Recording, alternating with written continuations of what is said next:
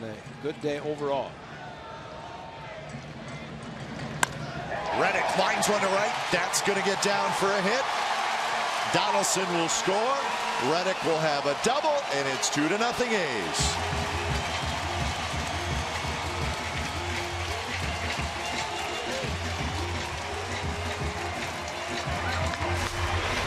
Well, we mentioned that Miller doesn't walk a lot of guys, but he also gets a 3 and 2, and twice back-to-back hitters, Donaldson and Reddick. He's challenging with fastballs, and both have hit the ball very hard. Donaldson up the middle, and Reddick just jumped all over. Mistake by a fastball. It's supposed to be away. Watch him pull the hands in, open up, and get that bat head out in front and roll over and continue a swing.